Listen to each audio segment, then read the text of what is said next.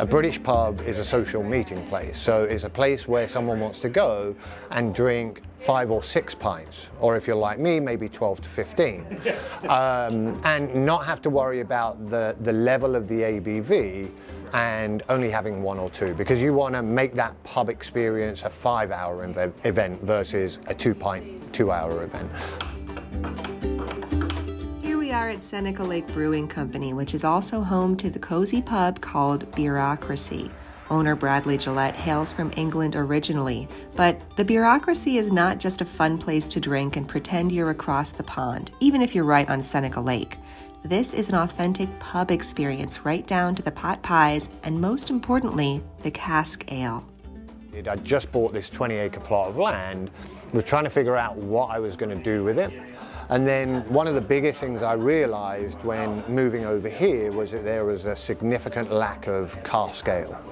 So in the UK, you go to 90% of the bars or pubs and they'll always have 3 or 4 of these British beer engines that they'll be pulling cask ale from.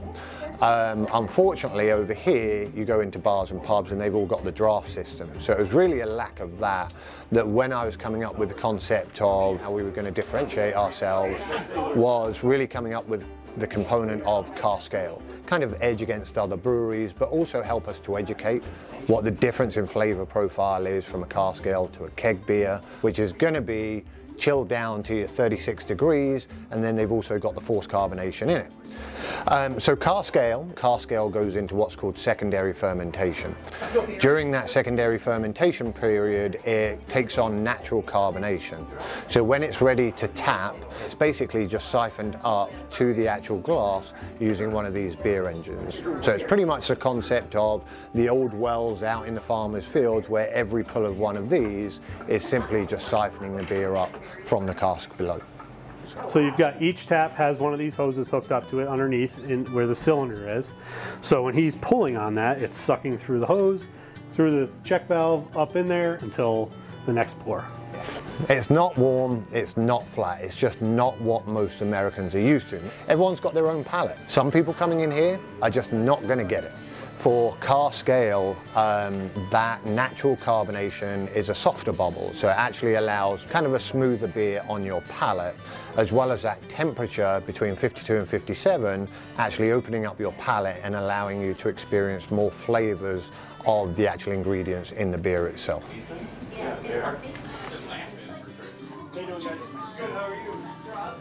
For a while in the beginning, everyone was referring to us as a British brewery, which in essence we're really not. You know, George is diverse enough that he can brew any style of beer.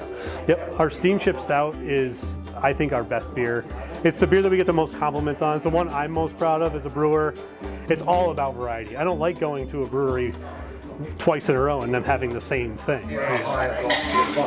So yeah, really our core lineup are going to be the British flagship ales. So things like your bitters, your mild ales, your English IPAs, your stouts, your brown ales.